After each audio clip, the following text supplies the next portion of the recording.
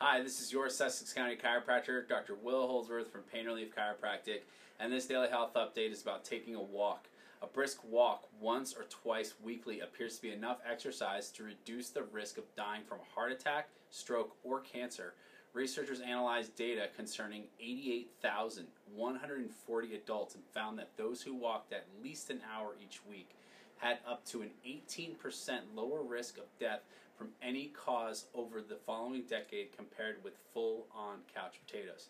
If you want to read more about this, check out the British Journal of Sports Medicine. This was released in March of 2019.